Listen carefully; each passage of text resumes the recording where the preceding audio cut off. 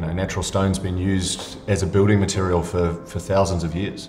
Rome's basically built from the travertine that we still import today. I think there'll always be a very substantial response from architects and designers to using natural stone in that way, because I can't see how it can be replaced.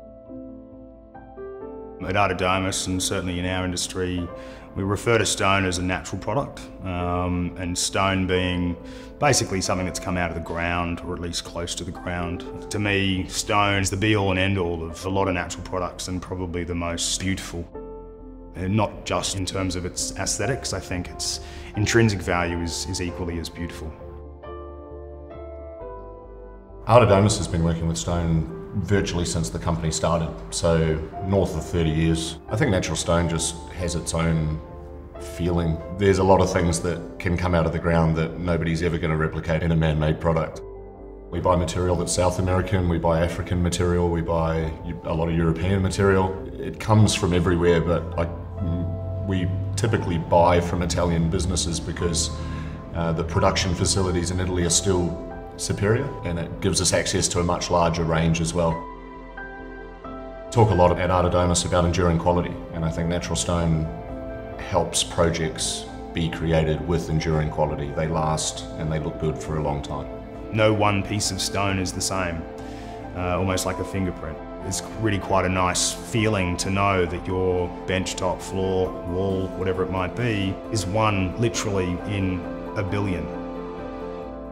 If you choose the right material, the right natural stone, you can use it for any application inside or outside the house. You know, you can stress it, you can leave it raw, you can hone it, you can polish it, chisel it, bush hammer it, sandblast it. There's some very, very beautiful but very, very fragile natural stones, and you just need to use them in the right places.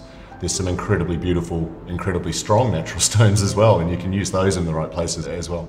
There's countless number of finishes, and you can combine them too, which is cool. We're not afraid to tell people that something isn't right. There's so many good products for the right application that if you talk to people that actually know what it is that you're trying to achieve and can help you with that, you can get a much better result. Patina is what typically is used to describe how a material, and it doesn't have to be stone, changes over time with use. Stone, when you first install it, it almost looks unreal.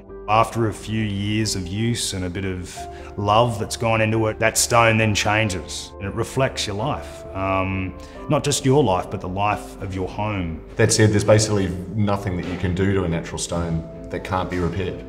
You know, you can re-hone kitchen benches very easily and bring them back to exactly the way they were when you first got them.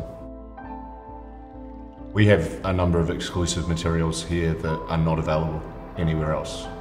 We have at least 8, maybe 10 natural stones that you can't find.